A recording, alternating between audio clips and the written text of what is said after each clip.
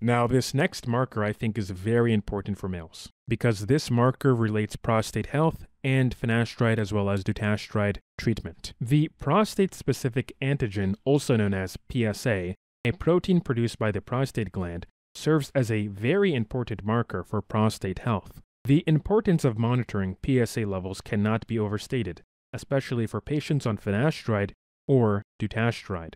PSA levels can signal the presence of conditions like prostatitis, which is an inflammation of the prostate, sometimes caused by bacterial infections or urinary tract infections. It can also give indications of benign prostatic hyperplasia, which has a basis in androgens, specifically DHT, causing for the prostate to grow and inflame. Finally, probably one of the most important and serious conditions of these, prostate cancer.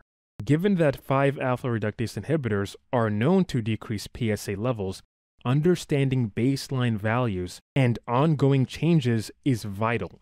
A failure to disclose the use of these medications to a physician can obscure early detection efforts, as 5-alpha reductase inhibitors like finasteride and dutasteride may mask underlying issues. So if you have a urologist and you got your dutasteride and finasteride from your dermatologist, tell your urologist that, hey, I'm using 5-alpha reductase inhibitors for the treatment of androgenetic alopecia.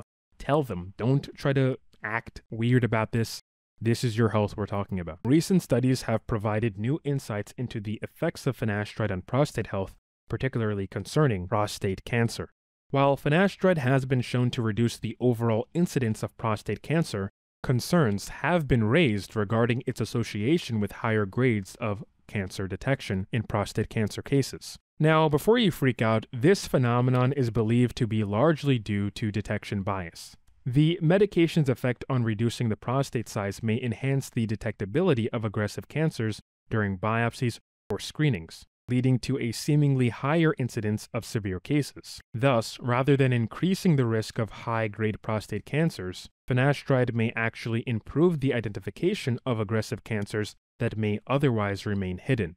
Also, the lowering of the PSA score, like I mentioned earlier, can mask early signs of prostate cancer or potential prostate issues. So again, I keep saying again and again and again, but really I want to reiterate the point. This is why it's important to tell your doctor, your urologist, your general practitioner, that you are on these medications so they can do the necessary mathematical adjustment in calculating your near natural PSA score. So even people who didn't get the baseline blood work before starting treatment, still, it is important to have that baseline score established as early as possible in your treatment history. So for instance, it's known that finasteride can reduce PSA scores by 50%. So if a patient presents with a PSA score of 1 nanogram per milliliter, to estimate the natural PSA level, the observed value should be doubled. So 1 nanogram per milliliter times 2 would be 2 nanogram per milliliter.